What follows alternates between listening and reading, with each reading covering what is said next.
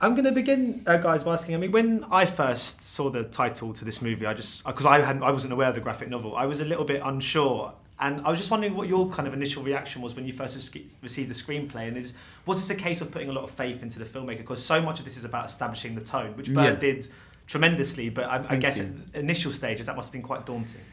Yeah, a little bit. I think some of us had been a bit nervous. I mean, I'd heard of the book through a lot of American friends because it was a New York Times bestseller over there. So I'd heard of it and I knew that it was really good fun. So they said, just read it, give it a go. I read it and it was amazing. And when you hear names like David O. Russell and Burr and all the amazing cast and crew that attached, you were like, I think this could be good. This could be really different. So...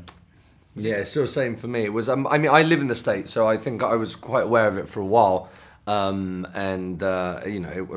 Douglas said, it was like on the New York bestseller list. But it's so nice when you hear a name like that and you think it's going to be some sort of crappy sort of knockoff like B movie, and you're actually so pleasantly surprised because it stays very sort of faithful and true to the original Austen novel. It doesn't actually sort of, I guess, sacrifice any of the original themes. If anything, it heightens certain things. And we've seen it done a few times brilliantly. I mean, quite a few times. So it's quite nice to put an extra spin on it. And, it's one of those movies that you can actually really go and enjoy. You just have to sort of relinquish all your doubts. Just go and have fun. Yeah. But you're right, I mean, about it kind of remaining faithful to the original. Yeah. So I was wondering, in regards to your preparations for the role, did you base sort of Mr. Bingley and Mr. Wickham on the characters Jane Austen created, or were they very much kind of versions taken from this particular screenplay in this separate universe? I mean, yours was probably slightly more different. Much more. I was more in this one, actually. Much more in the script and the book. So. But mine was, I think, Bingley from just Austen's universe, and how would Bingley fare? And he was just bit helpless when it came to zombie slaying, really, wasn't he?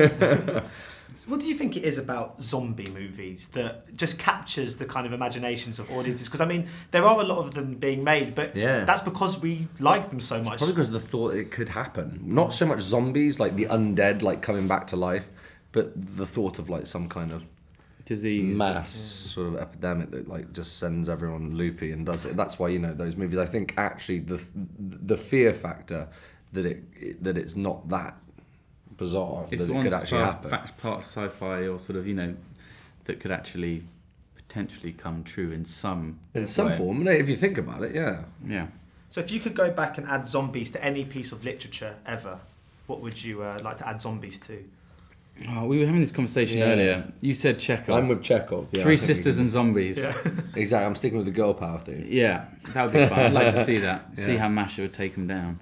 Yeah. And you've both got a couple of really exciting projects lined up. I'll start with you, Jack. Obviously, the Ben-Hur film. I mean, this is obviously based on the same source material as the original Ben-Hur film. So everyone associated is quite keen to ensure that this is taken as a retelling of the story as opposed to a remake of the original movie. Yeah, because it was Lew Wallace's novel, which was I'd say it's actually very faithful to that. And this is the fourth movie adaptation of the book. But it's wonderful. I saw it the other day, and we're so proud of it. I think really big boots to film. I wouldn't even say shoes, or sandals maybe.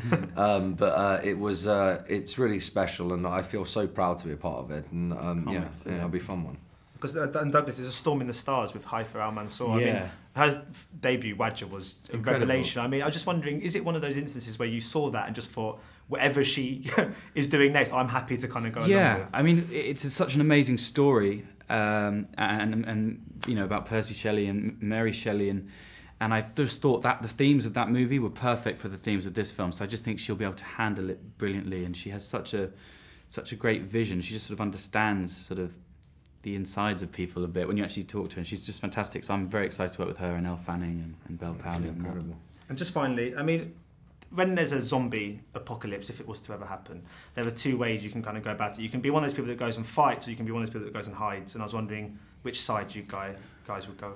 Well, I think I'd definitely give it a go and fight. I mean, I'm always pretty good on the paintball pitch, so give me a gun and I'll see how. But I'm pretty clumsy. That's the only trouble. I'd probably fall at the first hurdle. maybe like become a zombie after a bit or something, you know, like get fight until you get turned, and you know, who knows? Maybe there's a cure. Maybe being a zombie isn't so bad. Maybe it's not the worst. Exactly. Not much pressure. If you go With a bunch of mates, you know, because all zombies. If you go out on a Friday night, most people just look like zombies. Anyway, Exactly. So maybe just play, act a zombie. You don't have to worry about paying gas bills anymore. Exactly.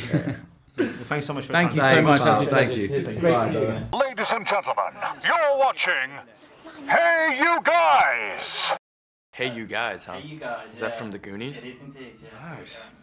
Hey,